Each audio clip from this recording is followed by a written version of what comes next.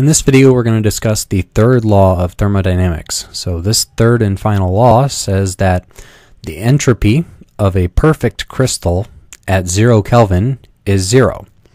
So this is going to help address our question of what is the entropy of a substance at 0 Kelvin. So if we look at our entropy formula from the statistical entropy, if we have a bunch of degenerate states, S equals KB log W, where W is a degeneracy factor. For a perfect crystal, this says that in order to get a 0 entropy, this says that the degeneracy has to go to 1, or a number that is close enough to 1 so as to be approximately 0 entropy, has to go to 1 as the temperature goes to 0. So what this is saying is that for a perfect crystal, there is exactly one ground state, and that ground state is the only state which is occupied. So that being the only occupied state, the log of 1 gives us 0. So the entropy at 0 Kelvin will be 0 for that perfect crystal. And as I said, this means that at absolute 0, only the ground state is occupied of a system, or any small number of degenerate ground states. Okay, and then what if we look at the formula for our Gibbs entropy whenever we have non-degenerate states? So for the absolute value of entropy, we have S equals minus Boltzmann constant times the sum of over all states I, probability of state I, times natural log of the probability of state I. So in order for this to be 0, what we have to have is that the probability of state 1 is 1, and the probability of everything which is not state 1 is 0. So the system is entirely located in the ground state, in one state, so there is 0 uncertainty about where it is. So why might these probabilities all go to 0 for everything except the ground state? Well, let's define the energy of our ground state as 0, and everything else is some value which is greater than 0. We remember that our probability for a given state is proportional to the Boltzmann factor, e to the minus ei, over kBt.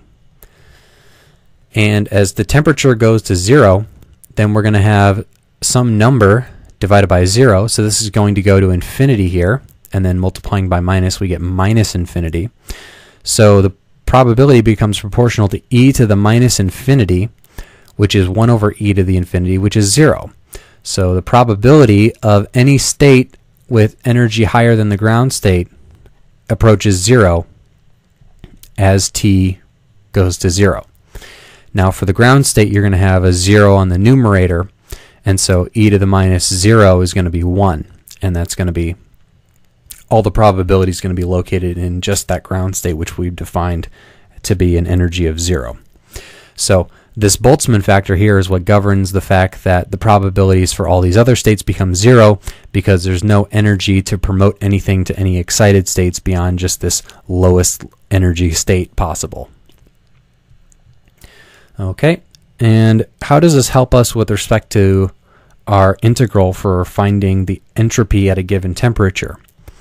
Well, we said that S of t is going to be S of 0 Kelvin plus the integral from 0 to that temperature. And if it's a constant pressure process, that'll be Cp of t prime divided by t prime integrated with respect to t prime. So the third law of thermodynamics here tells us that this value here, the entropy at 0 Kelvin, we don't need to worry about that. That just goes to 0. So if we want to find the entropy at any given temperature, the only thing we need to do is we need to say that S of t is this integral here from 0 to t of constant pressure heat capacity t prime over t prime integrated with respect to t prime. And this is for a constant pressure process. The pressure must stay the same. If you wanted it for a constant volume process, you would just replace Cp here with Cv. So, because of the fact that we have the third law of thermodynamics, it gives a lower bound for the entropy, saying that it's 0 at 0 Kelvin for a perfect crystal. And that gives us the ability to assign a specific absolute value of entropy at any given temperature above absolute zero.